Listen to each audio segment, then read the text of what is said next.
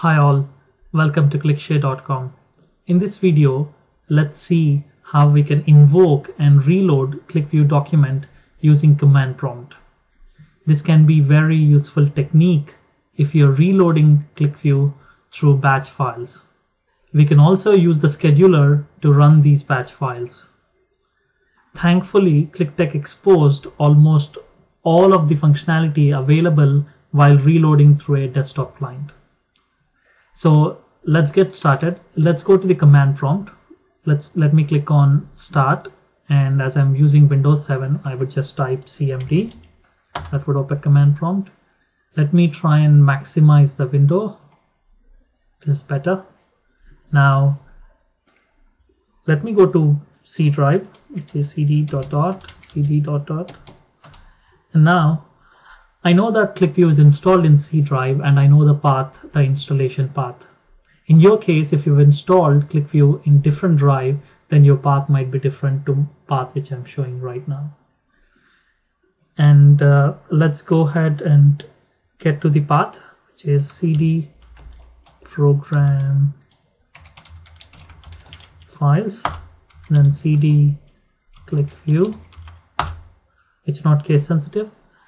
And then it's qv.exe. So let's test that. So this should open Qlikview instance.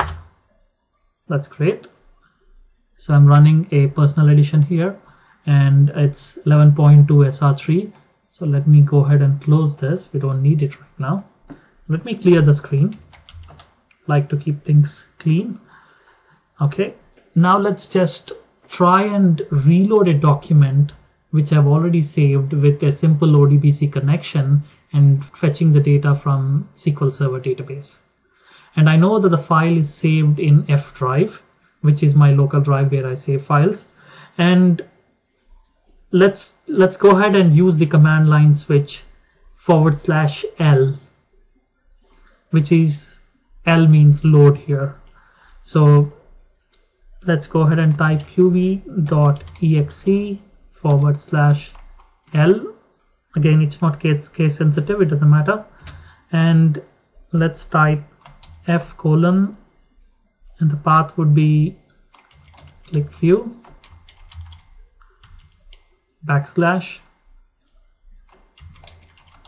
/Qlikshare video post /qv_files / and the file name is test.qvw, which I've already created. And now if you look at the syntax here, qv.exe will open the Qlikview instance, and then the /L switch will load the data into Qlikview application, but it will not save it. It will keep the Qlikview instance open. So let's go ahead and try this. There we go. So it's connecting to a SQL Server database, and then hopefully it should fetch like 100 rows. That's my query. Perfect. So let's maximize this. Let's go to table viewer and we can see this table, dim customer. That's perfect. Let's go to the script and I can see SQL select top 100 star from database name .dbo.table name, which is perfect. And let me not save this. Remember, /L will not save it. Rather, it will reload the data and then it will keep the Qlikview instance open. It's up to you to decide whether you wanted to save or not. So let's close this. I don't want to save. And let's open back test file again, just to make sure that the data is not there. There we go. There's no data. However, we will see the script in here, which is good. And let's close the Qlikview instance now. Now that we've seen /L, now let's look at /R and understand the difference between /L and R. So instead of typing, I'll use the right arrow key, which will get me the same syntax as above. There we go. And now I'll go back and change L to R. As I've mentioned, it's not case sensitive, so it doesn't matter. Now what happens is Qlikview will open by using qv.exe, and then it will reload the script based on whatever script you have in your Qlikview application, and this is the file path. So let's hit enter,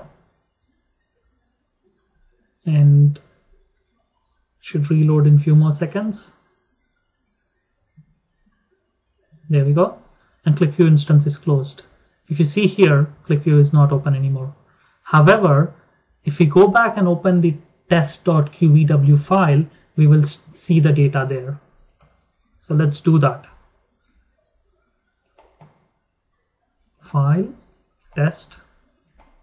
Hopefully we should see the table. Perfect. No surprises there. So we have the data right now. So the simple difference between /L and R is L will load the data and keep the Qlikview instance open. However, the /R will reload the data and then it will close the Qlikview instance. In most cases, if you are running through a batch file, I recommend you would be using /R. Now let's just take this a level further. Let's try and add variables, as in let's pass in some values to existing variables. So I've created a variable. Let's look at that. It's my variable, okay, and there is no value at the moment. By using the command prompt, let's assign a value to my variable. Let's see how we can do that. Click on OK, and let me close Qlikview instance. And in this case, I'll type the same syntax, as in by using the right arrow key. Now let's use L because we don't want to close it and reopen it again. So let's use L for simplicity. And now the syntax to add a variable would be /v and followed by the variable name. Remember, there should not be any spaces. So it's my variable, and the variable name should be in the right case, as in if it's uppercase, it should be in uppercase. I mean, as in it's a case sensitive. And let's pass a value 100 here. So equals 100. So now qv.exe will load the data and pass this variable using command line switch /v, and it will assign the variable my variable equals to 100 in this particular file or application. So let's hit enter, and let's wait for a few more seconds. That's done, and let's look at the variable overview window. There we go. So we have the value here. So let's close this, save it and close it. And now let's say that you wanted to assign a different value. I would like to assign probably test or my name. And just takes a few more seconds.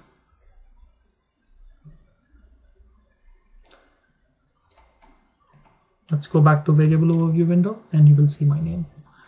Okay. So let's close Qlikview instance again and not save it.